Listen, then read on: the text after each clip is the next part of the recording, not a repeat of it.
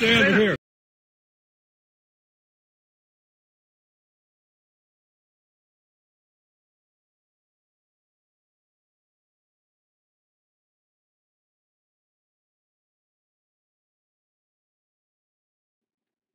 I am thinking about you now, my fellow Americans. We have always been a unique union. America, the fabric of our gentle nation, is tattered, but our courage and our common sense must ascend and bring us back together as one. When I watched the violent bullet strike my husband, Donald, I realized my life and my Baron's life were on the brink of devastating change. I am grateful to the brave Secret Service agents and law enforcement officials who risked their own lives to protect my husband.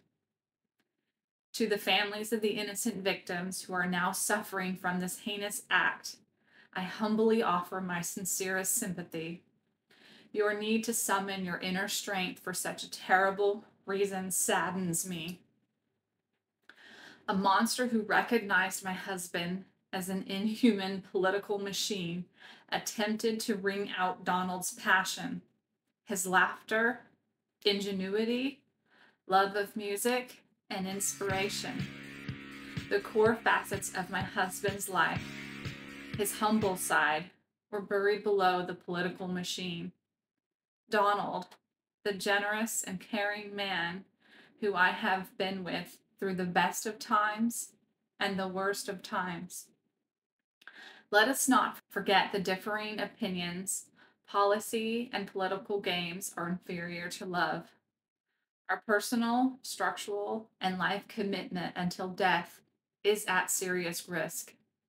Political concepts are simple when compared to us, human beings. We are all humans, and fundamentally, instinctively, we want to help one another. American politics are only one vehicle that can uplift our communities.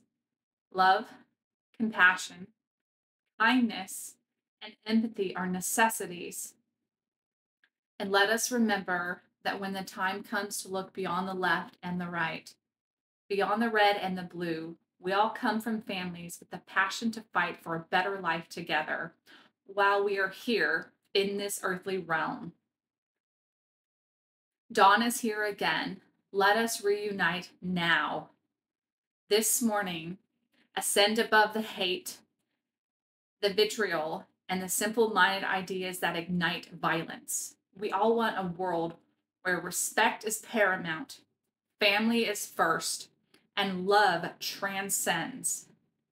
We can realize this world again. Each of us must demand it to get it back. We must insist that respect fills the cornerstone of our relationships again. I am thinking of you, my fellow Americans. The winds of change have arrived. For those of you who cry in support, I thank you. I commend those of you who have reached out beyond the political divide. Thank you for remembering that every single politician is a man or a woman with a loving family.